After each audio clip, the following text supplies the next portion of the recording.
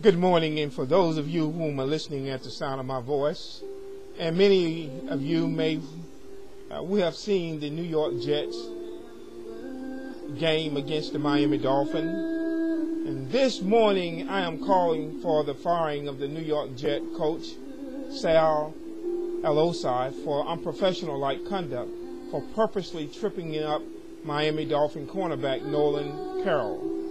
I'm asking for the New York Jets president of the Jets organization to show the world that he will not be a part of allowing a coach unprofessional-like conduct to taint his organization. I am also requesting the NFL commissioner to fine the New York Jets organization a minimum of $500,000 to set an example.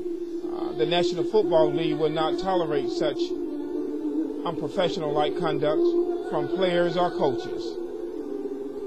Ladies and gentlemen, this is America, and we are a better country, and surely our sporting activities has no room for such unprofessional-like conduct that was displayed in the football game of the New York Jets and the Miami Dolphins.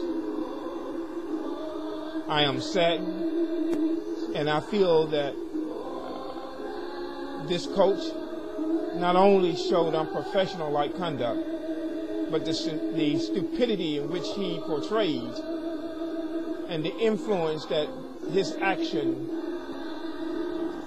tainted, without a doubt, the New York Jets coaching staff. This is America. We're proud of America. We love the sporting events of the NFL, and I'm hoping and praying that the commissioner of the NFL and the president of the New York Jets will come forward and do the right thing. Thank you.